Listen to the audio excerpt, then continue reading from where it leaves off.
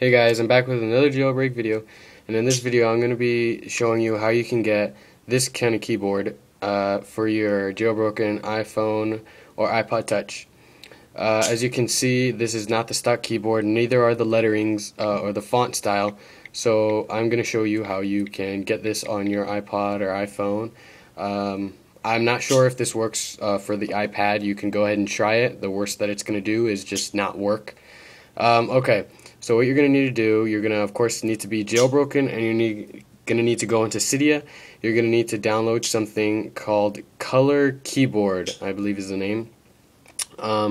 Once that's downloaded, you're going to go ahead and go into your settings, and down here you should see Colorkeyboard right there. Looks like that icon. You're going to want to have enable on.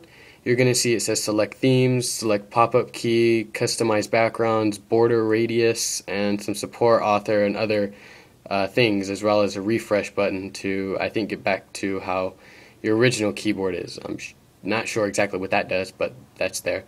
Okay, so what you're going to do is you can, for my specific keyboard, how mine looks, I selected, you go into themes, and I went all the way down to black and blue. The very last one. You can do any of the ones that you want. You can only have one checked. You're just going to go ahead and check one, and then the other one should uncheck. No, when you check one, you go ahead and check that one. You need to, if you already have one, you need to hand uncheck the other one. Then you're just going to go back up here and select pop-up key. And for mine, I have matte dark, but there's also other. As well as the other setting, there's other settings that you can do. My bad. So there's that. There's customized backgrounds. For my background, you can use a custom background for portrait and in landscape mode. And for portrait, they give you 3, as well as you can add an image. And I just added my own image right there.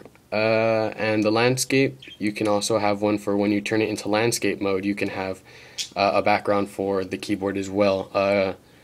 iPhone alert enable custom background. I don't know exactly what that does because I don't have an iPhone. This is an iPod, so I didn't even bother with that. But you can go ahead and play around with that. Border radius is, I believe, just how much space there is between the keys.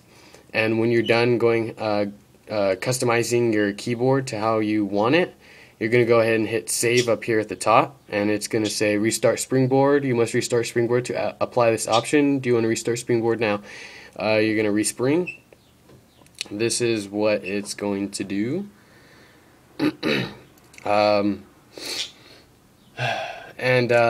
This isn't going to be exactly like mine for 2 reasons. One, because you don't have the same background, I guess, and 2, because I haven't given you the font that you need to be able to have the keyboard look exactly like mine.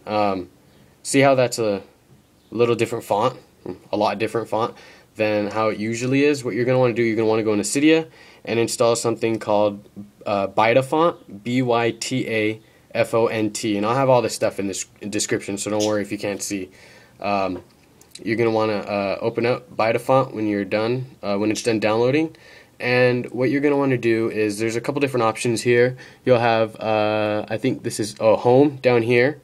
I don't mess with anything down there. It's just info and stuff. You have basic, and then you have advanced for different settings. This will allow you to set the different fonts for dialer, calculator, keyboard, lock screen, clock, notes, and system.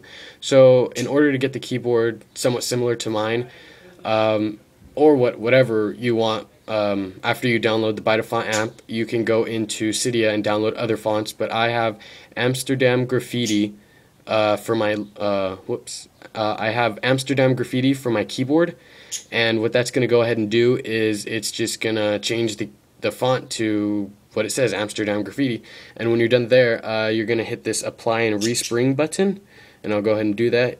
Oh, I didn't change anything, so you're going to go ahead and hit that though, and it'll tell you you're going to respring.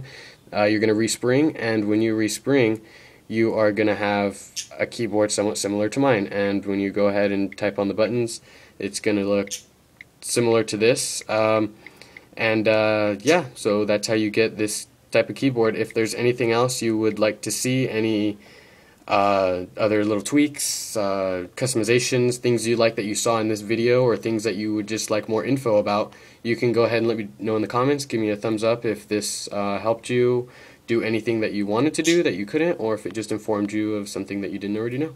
Alright, thanks for watching. I'll see you later.